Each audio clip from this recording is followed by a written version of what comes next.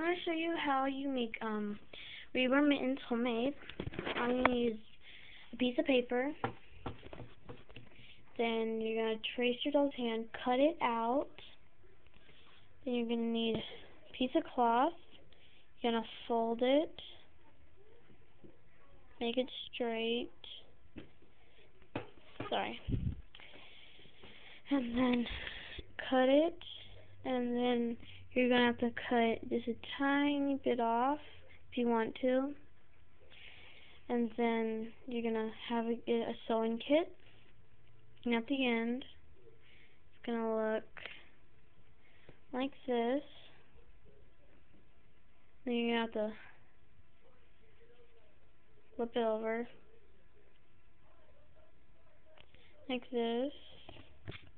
And then if it's a little bit too big, remember, pull it up like that. Like that. So they won't scratch. And that's how you make reborn mittens. And you can decorate them. They look so cute.